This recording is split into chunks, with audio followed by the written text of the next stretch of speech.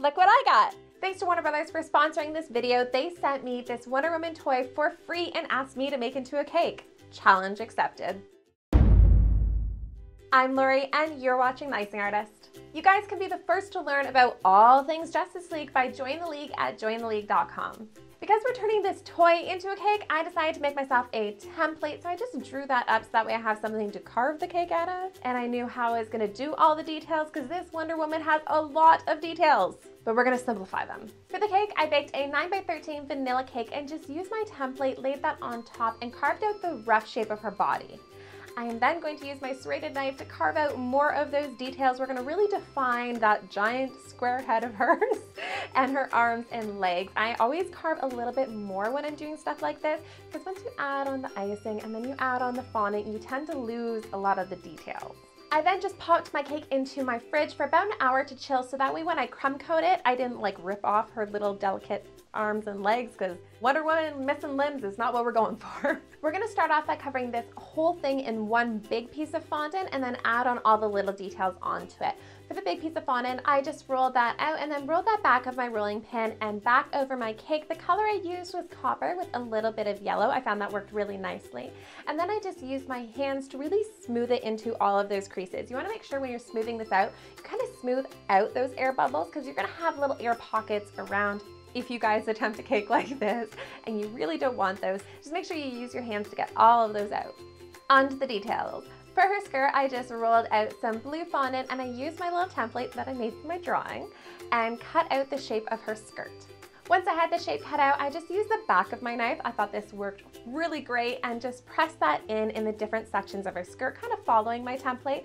I thought this was so much easier than cutting out these little tiny pieces of fondant and gluing those onto her skirt because like ain't nobody got time for that.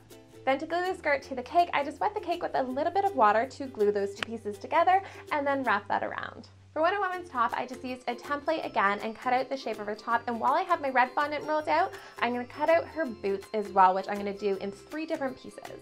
And I just glued those all on again using some water. And it was after I had already put the top on her body that I realized, oh wait, yeah, it has a lot of details in it. So then I just used the back of my knife and kind of carefully while I was on the cake, added in all of those details. I am getting lost in all of the details that is this toy. Maybe challenge not accepted. She's got these little brown gloves, so I just added on strips of brown fondant. Pretty easy. I think we're getting back into it again. Maybe not, because then the next detail is going to be all of these little gold pieces that are all around her, which is a lot of pieces of gold. So I decided to cut those all out of gold color fondant at once. And then to really make them shine, I dusted them with edible gold dust, which looked fantastic. And then carefully added those all onto all of the little pieces where gold is required on her outfit. I always thought her outfit looked awesome, but I had no idea how many little details. There are so many little gold pieces and silver pieces and all these little details that you wouldn't notice unless you were actually trying to replicate them. For the little eagle, which I again didn't realize an eagle, and her classic Wonder Woman belt, I just used my template again to cut those out and added in all of the little details and glued those on as well.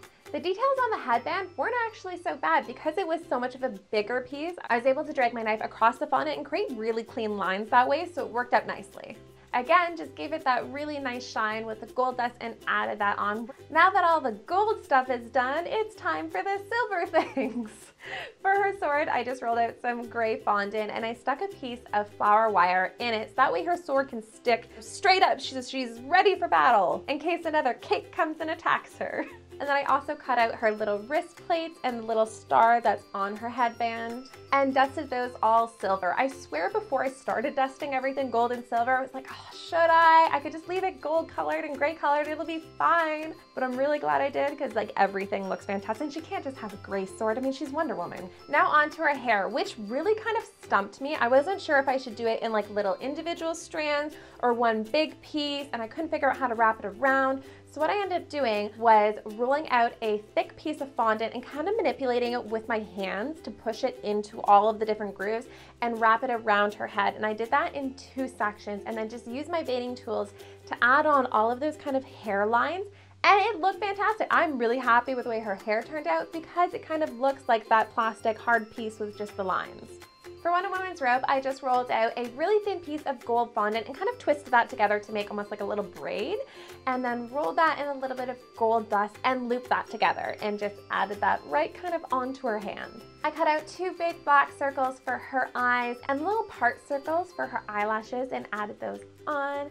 Again, I just used a template for her eyebrows. I think that was like a really specific shape. I didn't want a chance, so I just used my template and added on a little bitty nose. For her rosy cheeks, I just used a bit of orange color dust. I really dried off my brush so I didn't add too orange of cheeks. You don't want her to look too rosy. And just carefully dusted that on. I'm always terrified adding stuff like this at the final stage because if you mess it up, it can destroy the cake with these really, really orange cheeks. And lastly, of course, I added her sword sticking right up out of her hand as she's ready for battle, and she's done. Challenge completed. Hey Warner Brothers, I'm ready for your next challenge. We all know Aquaman's coming. Great casting choice, by the way. And thank you so much to Warner Brothers for sponsoring this video. This was so much fun. If you guys want to learn all things Justice League, you guys want to make sure you join the league by going to jointheleague.com. And as always, don't forget to come back here again next week so we can make something else in the cake. Bye guys.